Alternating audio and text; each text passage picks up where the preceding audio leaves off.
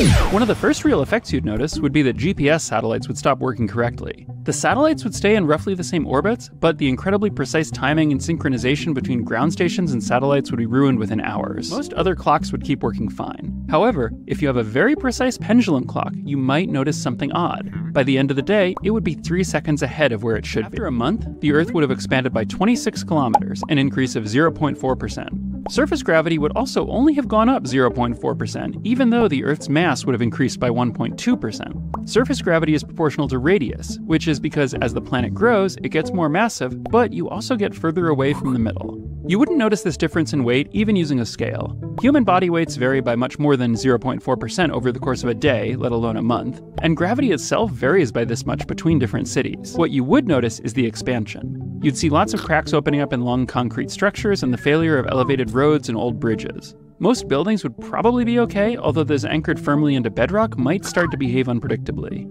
After a year, gravity would be 5% stronger, and the ground underneath structures would have expanded by 5%. You would probably notice the weight gain, and you would definitely notice the failure of roads, bridges, power lines, satellites, and undersea cables. Your pendulum clock would now be ahead by 5 days.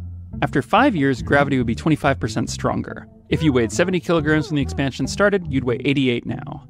Most of our infrastructure would have collapsed. The cause would be the ground expanding by 25%, not the increased gravity.